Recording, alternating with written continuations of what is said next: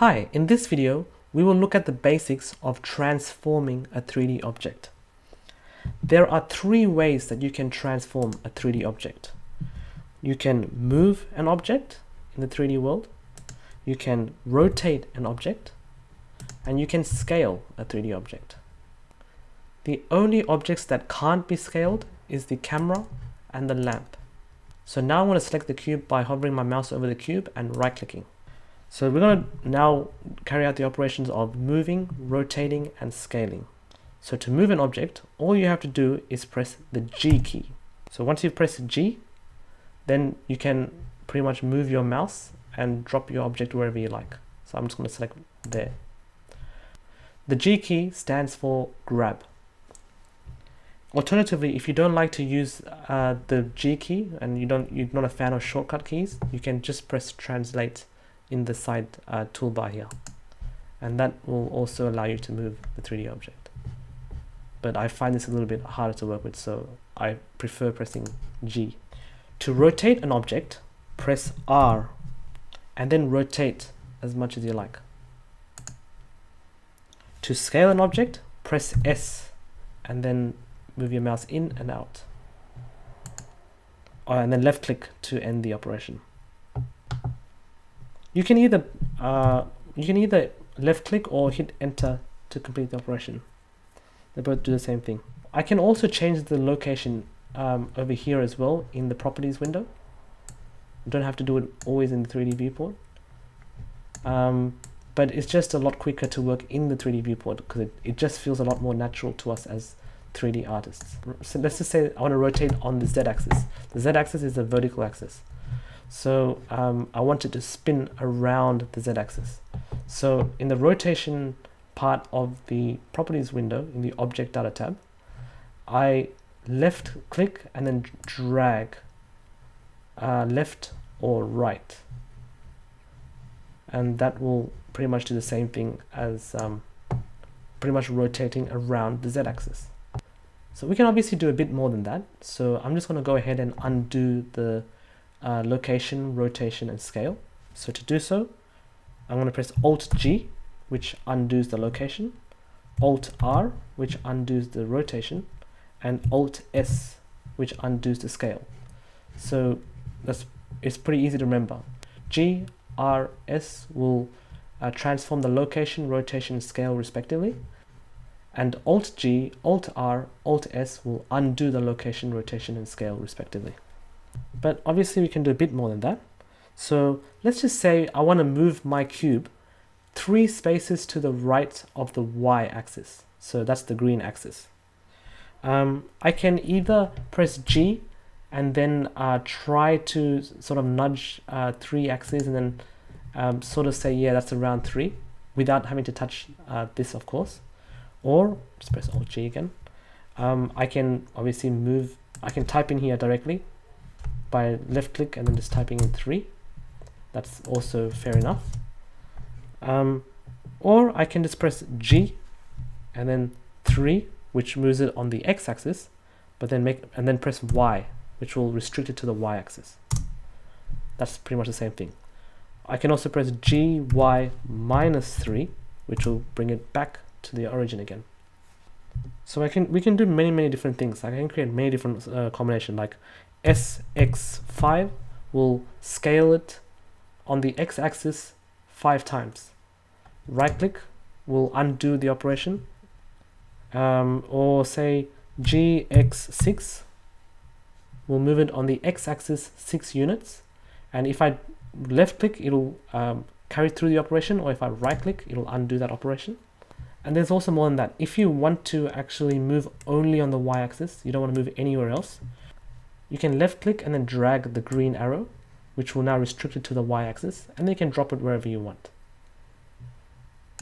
So if I wanted to restrict it to 3 units, you can select that and then press Control, which will move it exactly 1 unit apart. Alternatively, instead of left clicking and dragging the green arrow, you can just press G, Y, which means it will now move but restrict to the y-axis.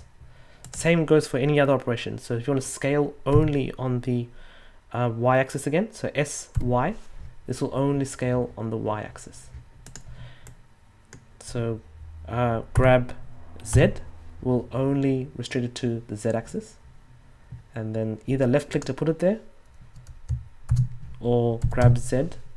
If you don't like it, right click to undo. You can also do the opposite. So for example, you can say I don't want the Z-axis, but I want all other axes. So to do that, you can say for example, let's just say scale, but not on the Z-axis, so Shift Z. So now it will scale on the X and Y axes, but not the Z axis. And this works on any type of operation, whether it be location, rotation, scale, whether it be G, R, or S. So just have to remember those shortcut keys, G, R, S. And if you can't remember it, you can always refer to using these side toolbars here if you're not a shortcut key fan. But again, it's always better to use the shortcut keys because you just tend to work a lot faster with shortcut keys. Trust me, it's a big time saver, especially when you're working on film projects and things like that. You can save a whole heap of time if you know the right shortcut keys. It just tends to come secondhand to you once you start actually doing some serious stuff. So I seriously recommend you learn some basic shortcut keys at least. Yeah, that's pretty much all I have to say about transforming 3D objects. You can do the same with cameras, so rotate, say Z, which will now rotate the camera on the Z axis, and I can even do it while in camera view, so RZ. So you can see it sort of looks like I'm panning the camera left and right. There is also another operation where you can rotate on its own axes, so its own local axes. So what that means is this axis, the Z axis, is pointing up, exactly up, but that is not the axis of the camera. The natural axis of the camera, if I just go Alt R, is there. So the Z axis in fact is now pointing up for the camera, but the way it was before, the Z axis is probably pointing a little bit in this direction. This is called the local axis of the object. So if you want to rotate the camera on its local axis, then you press the axes twice. What that means is, say I press R, so that will now rotate, and then X. You'll notice that if I go in the camera view, RX, it's rotating odd. That's because it's actually rotating based on the world axis. And the camera is rotated a little bit differently to that. So we're going to rotate it now on the camera's axis. So to do so, press R, X, and then X again. So now it's rotating on the camera's axis. So if I look at from the outside view, RX, that's the world axis, and then X again, which is now the camera's axis. So as you can see, you can just by pressing it twice, you can control what type of axis you want to move, rotate, and scale. So for example, GZ will move it up and down because that's on the world axis. Z again will now move it, it will appear like it's zooming in and out because that's based on the camera's axis.